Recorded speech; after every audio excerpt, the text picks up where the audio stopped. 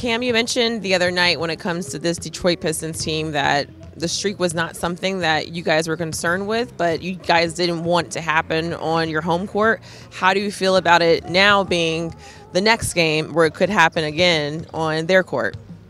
Yeah, same thing. Not really worried about it. Was trying to improve on our win streak. We was on a losing streak. We got off of that, so we want to keep building our win streak. So just had some momentum going into All-Star break a little bit. So we just want to keep building and keep playing the right way. So we're not really worried about the streak, honestly. When it comes to that right way, what is just that next step for this group in continuing that standard? Yeah, just keep sharing the ball amongst each other. I feel like we've been sharing the ball real well, sharing the ball, taking good shots, running wide in transition, just doing everything unselfish so everybody, can have a good game and everybody have, some type of impact on the game. So that's really the main thing to it. When you were talking about taking good shots, I mean, has Jacques been harping on the shot profile changing or tweaking the shot profile that you guys are looking for? Or? Yeah, some of the shots, obviously the mid-ranges, but that's some of our game, so you can't really take that away.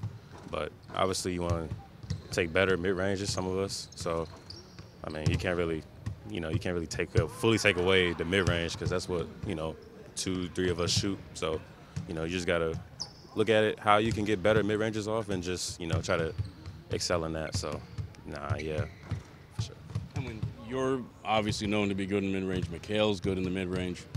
Just how important is it for you that, I guess, going forward, the both of you guys can actually go off? Like a lot of times you'll go off and he won't, or he'll go off and you won't. Just how important is it for you guys, for both of you to be clicking on all cylinders at the same time?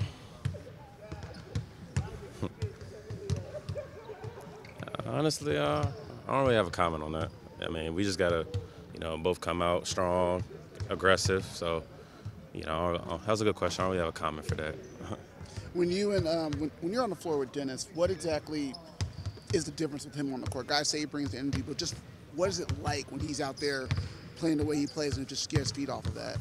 Yeah, just like I said, the energy. Obviously, when he has the ball, he pushes the pace for the second group. So, get a turnover or aggressive defense, he's pushing the ball. We all can just run wide. He'll find us. He's a good player, so he's gonna find us for open threes, open dunks, open layups, and then he has the ability to break down his own man, get to the bucket, finish, get a foul. So he really puts a lot of pressure on the second unit guard. So that's really a good thing for our team, a good dynamic for us to have. So I'm glad he's back. And then when he's obviously talking and being, holding guys accountable, making you guys hold him accountable, I guess for somebody who's relatively new to the team, how easy was it for him to kind of assert himself and for you guys to listen when he did assert himself? Yeah, just having somebody who's, going to be vocal, we got to have that as a point guard in the second unit, So whoever's in the second unit, whoever's out there with him is going to be vocal, putting guys in the right spots.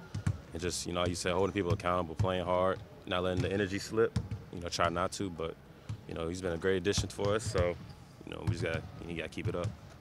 You were talking about defense. You mentioned energy. You mentioned aggression. Is the aggression the biggest key in terms of forcing turnovers? Oh yeah, for sure. Just being really just the aggression, activity, being active hands. Active hands get you a long way. Whether it's deflections or anything. So just not having steals or blocks on the stat sheet doesn't really say you're playing good defense. Just as far as the activity, forcing the tough shots. Some of the stuff's not gonna pop up like the deflections that some of us get. So that's just really what it is. What is just the dynamic of going into a game when you do have a situation in the regular season where you're taking on the same team, not in a back-to-back, you had 2 days, but basically back-to-back when it comes to the games? Yeah. It kind of gives a back-to-back approach, but, you try to look at what they did last games, the adjustments they made, and try to, go over that for the next game because, if it worked, they'll use it in the next game. Or everybody still runs the same set, so it's not really much different. It's just, the adjustments that they made, you want to, go over that, so it's not really much different. Do you like that in the regular season? I know you playoffs, but do you like it in the regular season? Not really. Not really in the regular season. I like to play different teams every day. Maybe play them, then a team, then play them again, but back-to-back is kind of crazy in the regular season. So, you know, but it is what it is.